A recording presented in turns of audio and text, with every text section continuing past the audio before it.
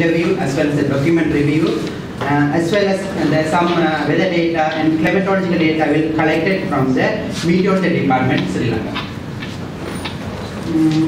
For my system development, I have used the waterfall model because of easy to documentation. For that purpose, I have used the waterfall model. I have used web-based model because frequently updating the weather data to give this weather data into farmers based on their agricultural agronomic practices. Then for that my project, I have used the object-oriented design and also I have developed some diagrams also. For example, use case database diagrams and activity sequence and class diagrams. I have only mentioned the use case diagram. Here we can see in my system I have coordinate 3 actors: server as well as the operator and admin. Server can be a primary or secondary. Admin, normally the admin is the common operations, report generation as well as the give the grade to the staff and other things. The server means there are 2 servers. The internal means that I can use the web server. And externally I collect the weather data from the international website. So that's the external server. For the requirement for my system, these are some software requirements, web server and Windows. We can use the 7 as well as the Windows 8 in the Chrome. This is some hardware requirement for my research. For my research, I have used this type of developing tools, and PHP and MySQL used to as the main tools for my project. MySQL is used to connecting the database and other things, and HTML, CSS are used to give the interactive friendly environment to the farmers, and also the Java, addition to the JavaScript and jQuery also used for my system. Then we will see the important part of results and discussion. This is my system home page. Here you can see the main menu as a meteorology and crop water requirement and the irrigation scheduling and other some extra scoping. We will see one by one. This is the main form of my research system. Here you can see this is one of the form to find out the irrigation scheduling for the particular crop. Here we can see several options. When farmer give the planting date and the harvesting date as well as where they have to cultivate and which crop they want to cultivate and also the soil type, the area. If we give this type of data, we can finally get the how amount of water need to the particular crop as well as the particular soil type. This is my important aim for my system.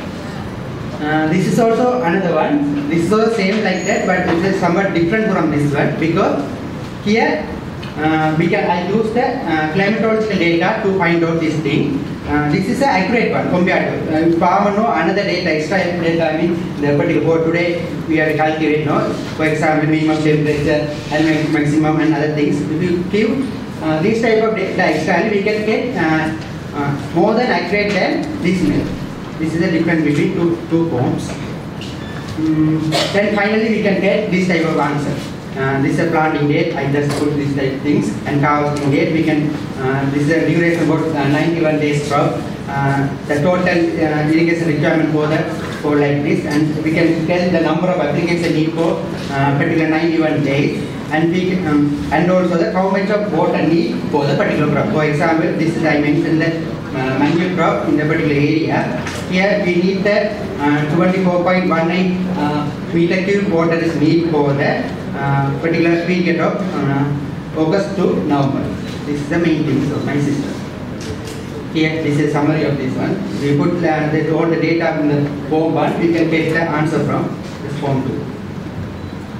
Addition to that, there are some additional functionalities also I have developed. This is a patterns. This pattern means the climatological patterns for the each month for the each weather parameters. This is all the additional functionalities. We can give the I get from the another weather server. We can get the forecasting data as well as previous weather data from the particular particular district. So we farmers can doing the calculation practices based on this type of meteorological information. For example, the particular area has a high amount of rainfall. We can harvest in the particular crop, some maybe rice. So based on the irrigation and other meteorological information, farmers can get the idea about the agronomic practices. This is another additional functionalities. By using this functionality, we can get how much of water will evaporate from the particular soil as well as the particular plant. Based on that, I can calculate the irrigation schedule. This is also another code. Finally, I can use the evaluation also based on my research in the Irrigation Center. This is a sample form of my questionnaire format I used in the Irrigation Center.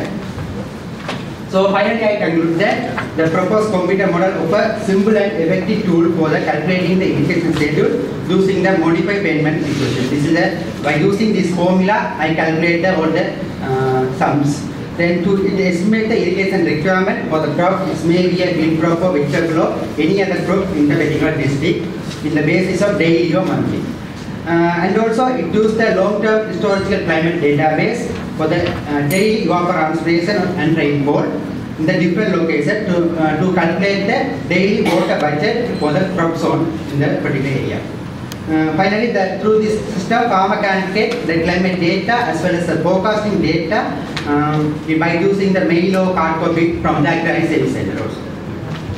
I'm going to doing some future research. I'm developing this. I'm developing the connecting to all the this system into all Agricultural service in the online, and also I'm developing the smart farming by using the mobile phone. Farmers get no need to go to the Agricultural Service Center to get this type of data. They just access through the other phone also.